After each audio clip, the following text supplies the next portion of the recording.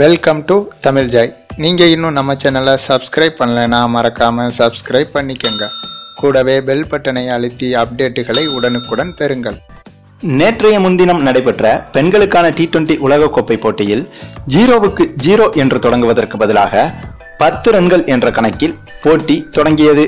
Cricket வரலாற்றிலேயே ஒரு அணி பேட்டிங் செய்ய தொடங்கும் போது ஸ்கோர் போர்டு என்று சொல்லப்படும் ரன் பலகையில் 0-0 என்றுதான் இருக்கும்.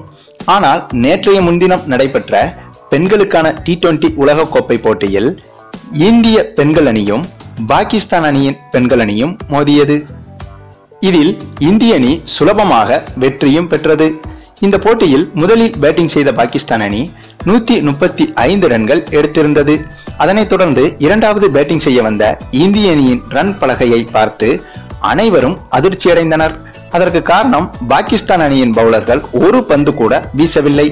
ஆனாலும் இந்திய அணியின் ஸ்கோர் போர்டில் 10 ரன்கள் காட்டியது. அது மட்டுமில்லாமல் பாகிஸ்தான் ஸ்கோரில் இருந்து 2 ரன்கள் குறைத்து 133 ரன்கள் எனவும் காட்டப்பட்டது.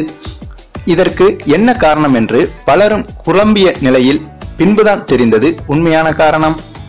அதாவது பாகிஸ்தான் அணி பேட்டிங் செய்து கொண்டிருந்த போது பந்து பிச்சாகும் இடங்களில், குறிப்பாக நடு பிச்சில் பாகிஸ்தான் அணியின் பேட்ஸ்மேன்கள் ரன் எடுக்க ஓடியுள்ளனர்.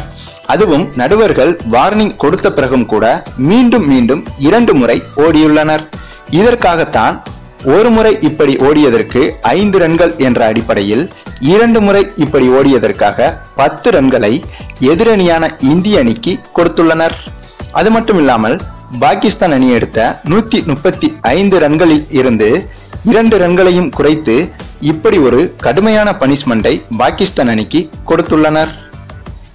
ஏனென்றால் கிரிக்கெட் விதிமுறையில் இப்படி ஒரு ரூல்ஸ் உண்டு என்பதை இதன் மூலமாக வெளிப்படுத்தியுள்ளனர் உலக கிரிக்கெட் வாரியத்தினர். ஆக மொத்தம் கிரிக்கெட் வரலாற்றிலேயே இப்படி நடப்பது மிக மிக அரிது என்பதும் குறிப்பிடத்தக்கது.